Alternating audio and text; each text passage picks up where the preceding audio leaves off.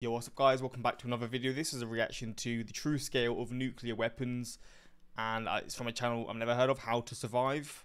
Pretty promising. But yeah, we're going to just check this out. The true scale of nuclear weapons, I mean, I've seen like the size of the bombs, but then like on the cities and stuff, I've not really seen a video like that where it sort of shows just how big it could be.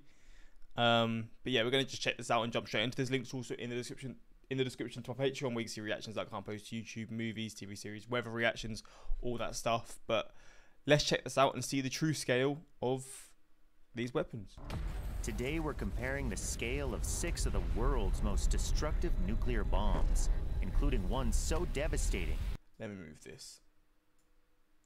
One so devastating, it could wipe out a whole country. It was deemed too risky to use. Brace yourself. It's about to get loud. Oh, intense, Starting man. off, we have the 15-kiloton bomb that the U.S. dropped on Hiroshima in 1945.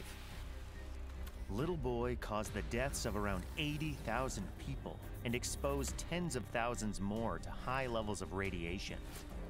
It gets worse. The temperature near the blast site in Hiroshima reached 300,000 degrees Celsius. For perspective, that's about 300 times hotter than the temperature bodies are cremated at. Sounds horrifying, right? This channel was so intense. I feel like I'm about to be bombed myself. Well, we're just getting started. Oh god.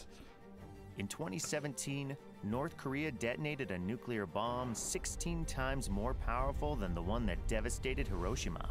The nuke is said to have weighed in around 250 kilotons-ish. Yeah, here's where things get a little murky.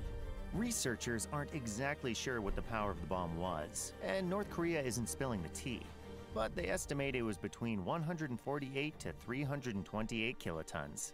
Where is the North Korea nuke site? Do they just do it anywhere they want, pretty much? On the other hand, the US intel community estimated it was 140 kilotons.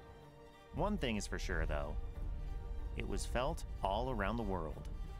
Seriously, this bomb was so intense it caused an earthquake with a magnitude of about 6.3. The sound waves from the explosion were so powerful they were picked up by seismometers worldwide. Up next is one of the most powerful bombs in the US's arsenal, the B-83. This nuke has a yield of around 1.2 megatons of— That's what dwarfs that. And is this the size of it? Is this the bomb? How can a bomb like this... It's mad. If this is the bomb, which I assume it is because this is what he's talking about, can cause this much chaos. How the hell, man? How have we got to this point? 83. This nuke has a yield of around 1.2 megatons of TNT. But what does that mean exactly? Well, let's break it down. You don't need to be a nuclear physicist to know you want to be far away from one of these. Once it hits, it'll create blast waves with a force of about 180 metric tons and wind speeds of 255 kilometers an hour within a 6-kilometer radius. If you were within about a 21-kilometer radius, you'd experience flash blindness. Within an 8-kilometer circle, you'd get third-degree burns, you know, where your body tissue gets blistered and then destroyed. And if you're within a 1-kilometer radius, you'll be hit by blast waves with 720 metric tons of force and winds of 756 kilometers an hour. Medically speaking, it's gonna suck. There are about 650 B-83s in active 650, and there's more to come. Oh my days. service. So that's comforting. Next up, Castle Bravo. The biggest nuclear bomb ever tested by the US. It packed a punch of around 15 megatons and caused an explosion 2.5 times more devastating than researchers anticipated. And this was obviously a problem. Yeah, this bomb was 1,000 times more powerful than the one dropped on Hiroshima. Fuck me. Radioactive debris spread across 18,000 square kilometers, contaminating people on nearby islands and even on a Japanese fishing trawler. God damn. This was dubbed the worst radiological disaster in US history, and it caused a massive uproar against nuclear testing. Understandably. Understandable when you see the staggering 7.2 kilometer wide, 39.6 kilometer high mushroom cloud. Oh, and it created a crater on the ocean floor nearly 2,000 meters wide and 76 meters deep. That's huge, but the next two on our list are even bigger. The Tsar Bomba 50 was not your average. The fact that you see all this stuff and then you see this, like, it's just being wherever they done it, like wherever they tested it. God damn, this is going into the atmosphere, man. It can't be good, let's be real. It was a hydrogen bomb, and the most powerful one ever tested. It had a yield of about 50 megatons. In 1961, the USSR detonated it on a small Arctic island, creating a shockwave that turned the island into a flat skating rink. The bomb was commissioned by Nikita Khrushchev and weighed 27 tons and required an aerial bomber to transport it to the Arctic. The detonation was so powerful that it knocked the bomber down 900 meters before the pilot could course correct. Oh, Jesus. It's not hard to see why a bomb with this kind of power was never made again. But that doesn't mean the USSR didn't want to. Okay, so Khrushchev may have commissioned the Tsar Bomba 50, but did you know he originally wanted a 100 megaton nuclear bomb?